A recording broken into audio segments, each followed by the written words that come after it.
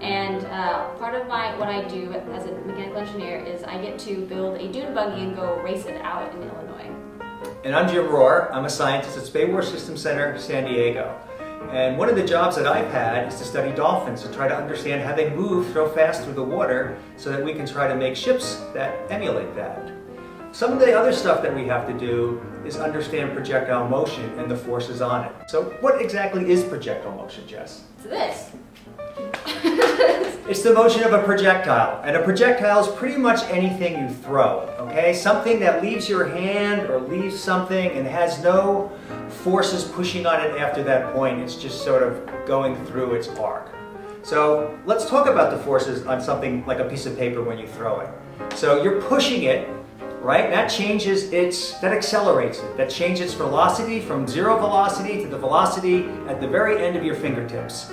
And if you want it to go far, you want it to have the greatest velocity possible at that point. So once it leaves your hand, okay, so the thrust now is 0. The forces on it, what are some of the forces on it? Well, you have gravity, Jim, and that pulls it down. Pulls it down.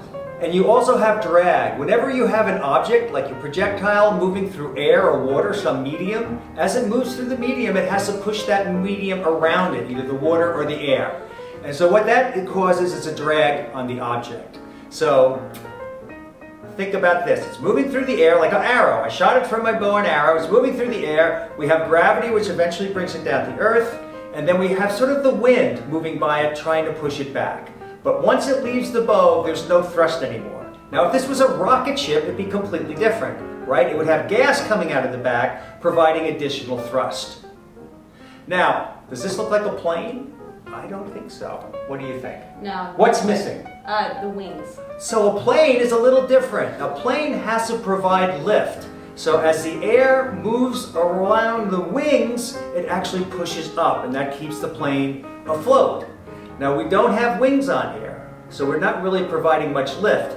These fins on the end, because there's definitely fins on an arrow, right? They're there mainly to provide stability, right? To keep it moving in a straight line. Thank you.